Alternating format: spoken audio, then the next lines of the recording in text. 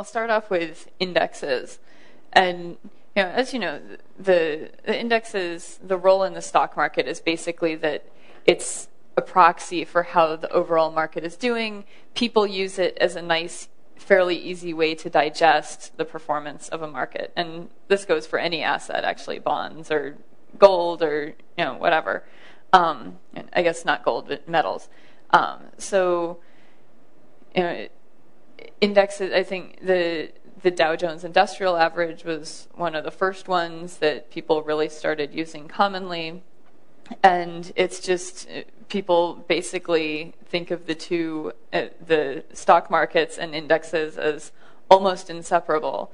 And the thing is that the actual index that you use can matter a lot. If you have the Dow average, that worked really well when it was started up in 1890 or so, because it was measuring a lot of the market. But it's 30 companies, so it actually doesn't measure a lot of the market. It's just some of the biggest companies. And it's also interesting because the way changes are calculated is based on the actual stock price. It's not based on how big the company is. So, for instance, IBM, which has a share price that's, one of the highest share prices, I think it's around 120 or so right now.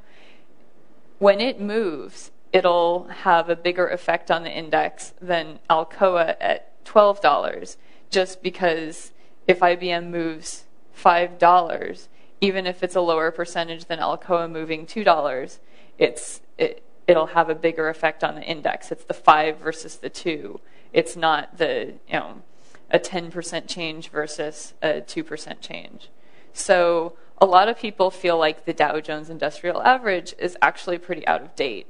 Although when people from around the world look at the U.S. market, they often are really mostly interested in the Dow average.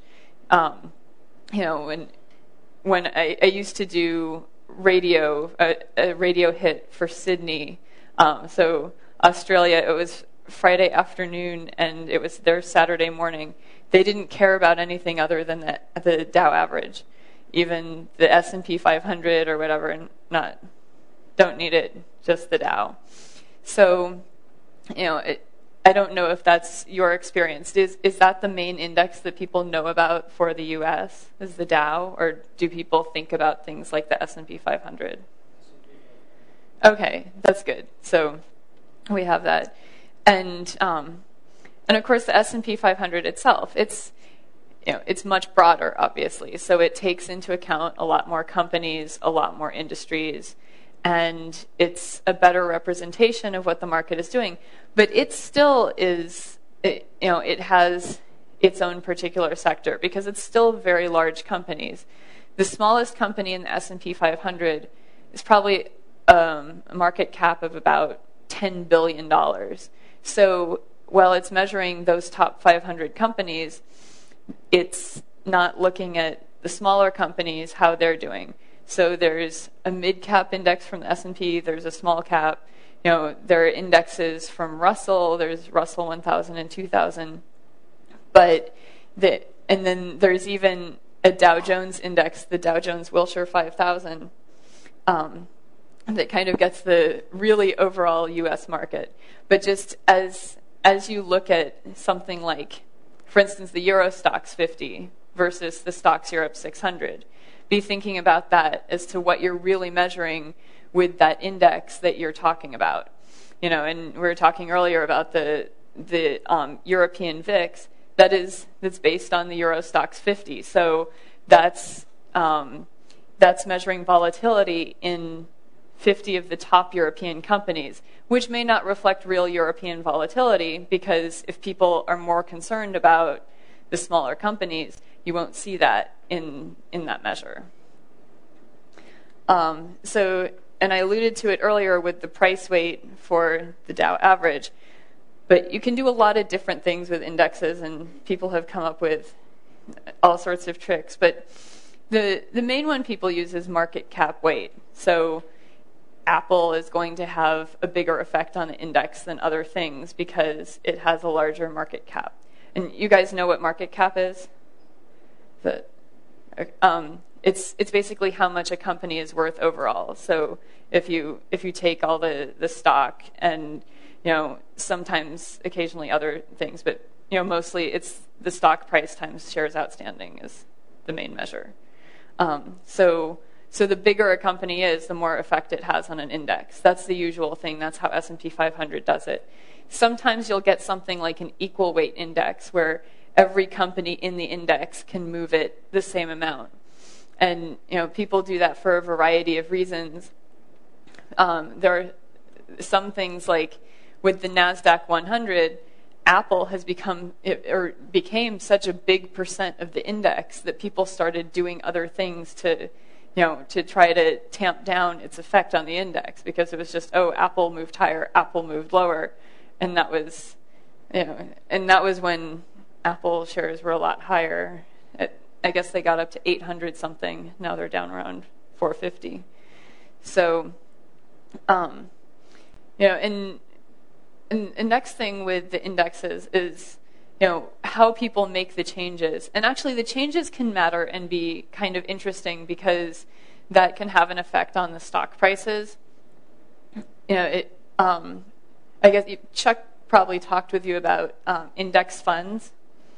And, so there will be funds that follow indexes.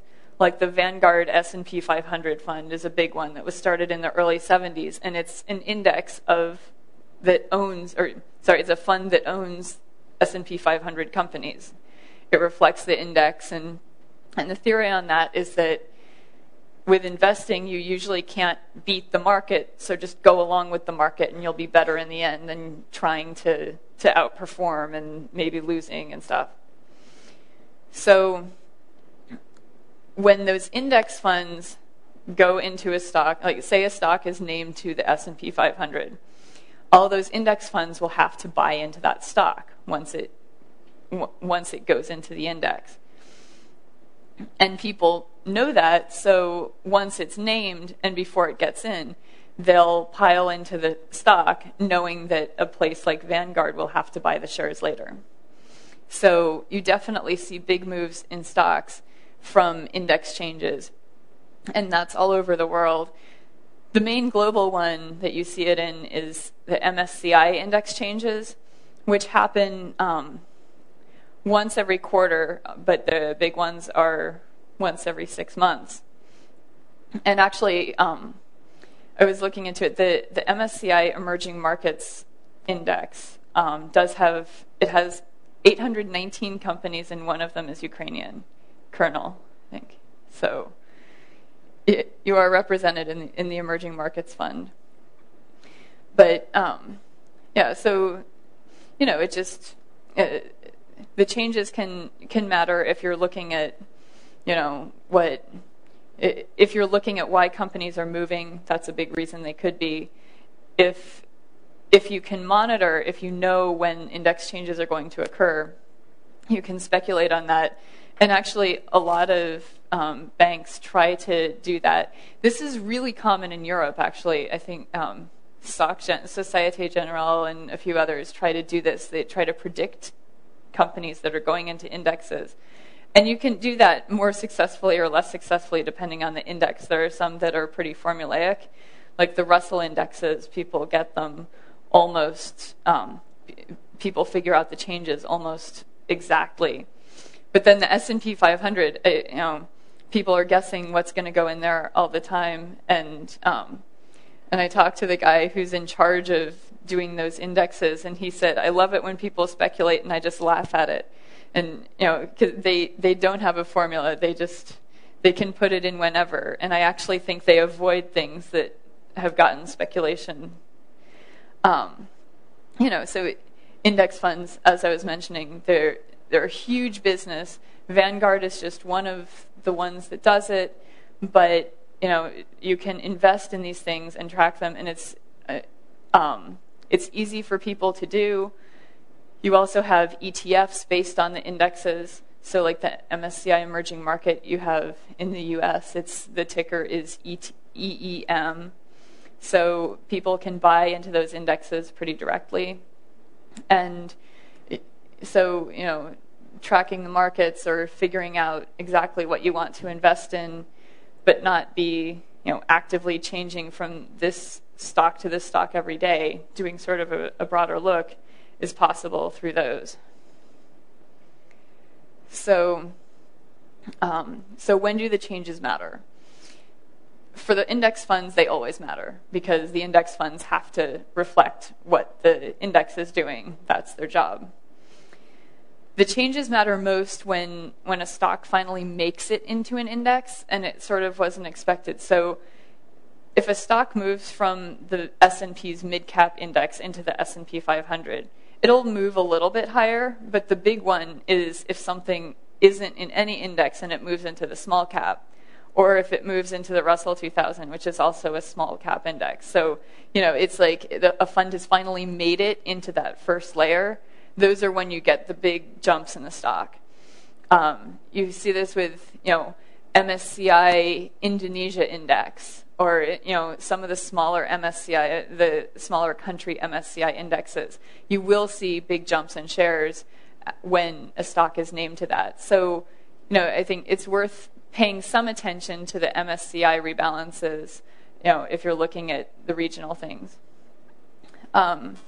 And as I mentioned, the speculation might not match the reality depending on how closely they hew. So, notable indexes, and I chose non-Ukrainian ones, just sorry about that, but, the Euro Stoxx 50 is comprised of stocks in only 12 countries. So in addition to the fact that it's only 50 stocks, it's a pretty narrow section. The Stoxx 600 has 18 countries, but it's still not, a lot. And the WIG 20 has... Exchange M&A has been an interesting area in the past few years. And the main reason it's been an issue is because the exchanges are sort of regarded by countries as representative of the country in a way that a lot of businesses aren't. The NYSE merger or the takeover by Intercontinental Exchange is about to close, and that got a lot of publicity because it's the New York Stock Exchange and it's being taken over. I mean, it'll probably stay about the same, but the interesting thing about the two other recent major exchange mergers that are actually happening is that they're both inter-country. So there's one where Canada's TMX was taken over by a group of Canadian banks. And then there are two Japan exchanges that merged. Most of the others have been rejected because of the nationalist issue. You had Singapore bidding for Australia's ASX. That didn't go through. You had Deutsche Börse trying to merge with the NYSE. That didn't go through.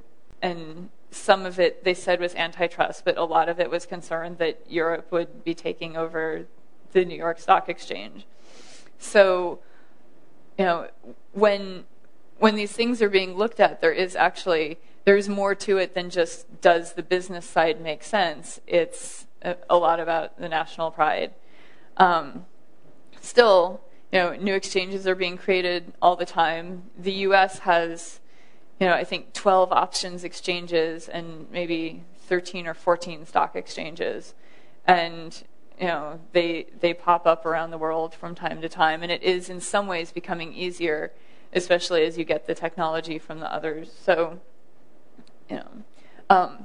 my fun story about Warsaw actually was that they had a tank of piranhas outside of the CEO's office, and they said it was kind of representative of capitalism, and and they said, oh yeah, we used to have 6, and then the other 5 ate one of them. So, so that's how. But I have to say, they were very proud of also having a lot of Ukrainian companies listing, and of course, they were saying the Ukrainian companies go there because it's better access to capital markets and international money and things like that. So and it seems like that Warsaw's even kind of dominating over places like the Vienna Stock Exchange. So it seems like that's kind of the dominant regional player apart from Moscow. What works and what doesn't. One of the things that I always find funny with the markets is when people say, like, oh, this thing will definitely tell you what's going to work. And the Super Bowl stock market predictor was great. So do you guys know the Super Bowl in the United States is American football? So we had this, it was this rule for, well, when a team from a certain conference won, it had something like a 90% correlation with the stock market going up the next Monday. And so people kept writing about this and saying, oh, this really works. But, actually some people said it works and some people, basically said, this is ridiculous. But there are so many things that people will say, oh, this correlates 90%, but that doesn't mean it's right. So you just see a lot of crazy analysis out there, and you kind of have to look at it and say, would this actually make a difference? I know Chuck kind of touched on that with his stuff about, spotting frauds and whatever. But, just because something looks like it moves an index doesn't mean it does. And just to touch on some of the kind of broad categories, fundamental analysis is when people are looking at the actual companies and saying, I think this stock should go up because its business is doing really well, and because this competitor is really having trouble. So it's looking at the actual company. The technical analysis is where people look at movements in the stock prices and say, I think there's this pattern where the stock is going to go up or down. They have these things like head and shoulder patterns. So if it goes like this, they think it's going to go up, or, so it's, I actually work with one technical analyst, and I can barely understand what it is, but sometimes you'll see that stuff where you'll see a golden cross or a death cross. Death cross is bad.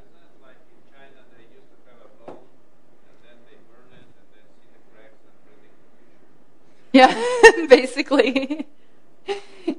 Yeah. So, there are a lot of different approaches that people have that may or may not be good. That is a good one.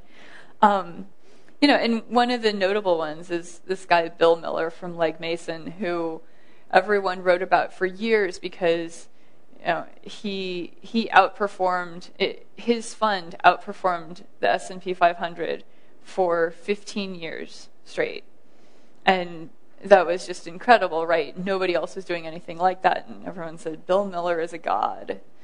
And then he had, I think now he's had 4 years of underperformance, and finally he sort of isn't really managing the fund anymore. They kind of shoot him out. But even he said that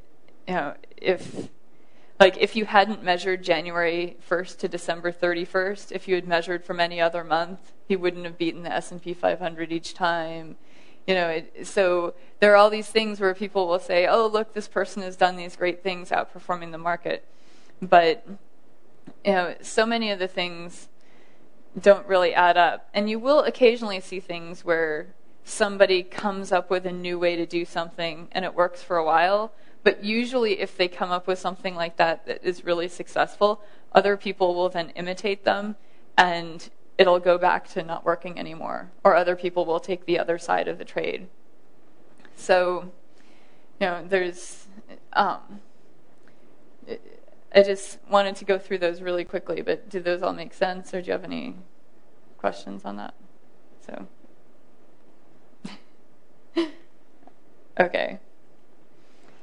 So, and then getting into the market mechanics, lots of small glitches occur. I am on the email list for exchanges, and you'll see stuff a fair amount of, where, and they say it in a wonky way, the consolidated tape feed for this isn't working or something. So I would say probably once every 2 weeks or so, an exchange in the U.S. will have some sort of issue where something isn't working, whether it's for a few seconds or a few minutes. And, it's usually not such a big deal. People find out about it. They try to compensate for it.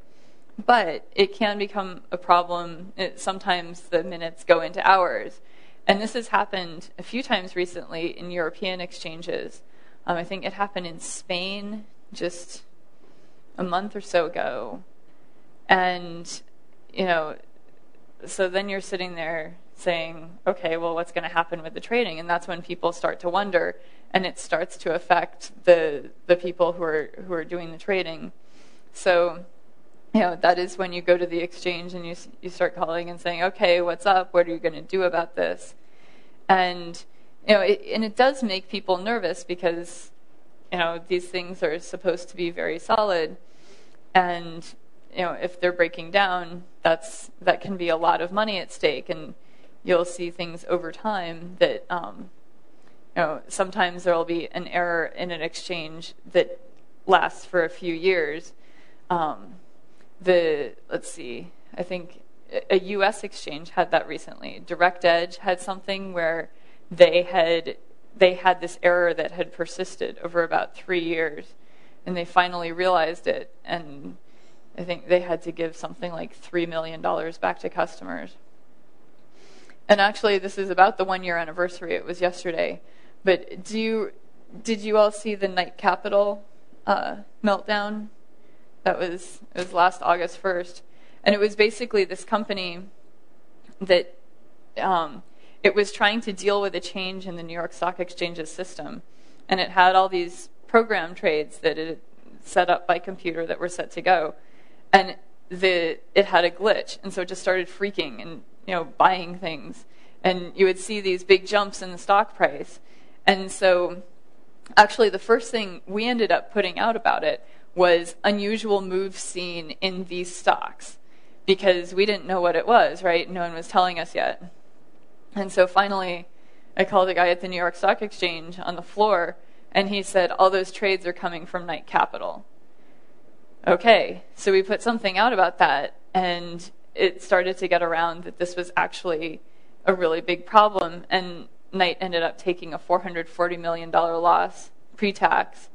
But since in the exchanges, this stuff is such a big deal and reputation is such a thing, the firm ended up having to get bought because people didn't want to trade with Knight anymore. They were saying, if this is going to be such a problem for you, we don't want to have our money with you. So it's, the thing with exchanges is basically that when they're fine, and then when something goes wrong, it can really be a big deal. So this is May 6, 2010. And, so we're watching, and it's not a good day for the market anyway, right? Because you have it going down here, and that's probably a 1% drop or so. But all of a sudden, at about 2 p.m., it starts going down, and then boom, and this is an 8.6% drop right here. And it did come back pretty quickly. But, that was just something where you had to react so quickly to it. I mean, and obviously this depends on how real time you are. If you're putting out a daily paper, you wouldn't necessarily have to be analyzing every second, but you would have to find out what happened anyway. And it is tough with some of these moves where you'll get something, you'll say, okay, well, is that a big deal? And it'll pop back pretty quickly. This, of course, was a huge deal, and a lot of confidence was lost in the entire U.S. market for a few days. They ended up having to take away a lot of trades that had been done. But one of the things that happened was all these people had sort of fake quotes as backups. So it would be like you're saying, I want to buy this $10 stock, and I'm going to put out a bid, or I'm going to say that the lowest bid I'll accept or the lowest I'll sell it for is $9.50. But then they would have this backup that was 1 cent. So all these companies went down and traded at 1 cent for a while. And they ended up canceling a lot of those trades. So basically any trade where the price was something like 40% or more off of what it had been was canceled. But, stuff like this, while rare, does happen and kind of freaks people out. I think it happens more in the emerging markets than it does in a place like the US, but we actually had sort of a funny thing where, I told you yesterday about those hot headlines, the red ones that you put over everything. We were putting out red headlines saying, S&P 500 drops this much, and then when it was right about here, one of this guy comes over and says, "Aren't you doing too many red headlines for this?" We were kind of saying, it's down 8.6%. We can't do too many, So, because everyone was paying attention to that at that point. But, it's definitely when something like this happens, it's kind of all hands on deck and figuring out what caused it. And actually, one of the tricky things is that a lot of times you can't find out until days or months later. In 2007, I was doing the markets column for the Wall Street Journal, and we would have moves in the Dow of like 300 points in the last 10 minutes of trading. Just going, I have no idea what's happening. And then it turned out, over years of research, people found out that hedge funds were melting down, but nobody wanted to say it. And that is one of the tricks with the markets. If you can get someone to tell you what's really going on, that's great. But a lot of people don't want to talk about their failures. I actually think there's a lot of that, remaining in Europe, especially with the private banks, for instance, that they don't want to talk about their investments that haven't gone well.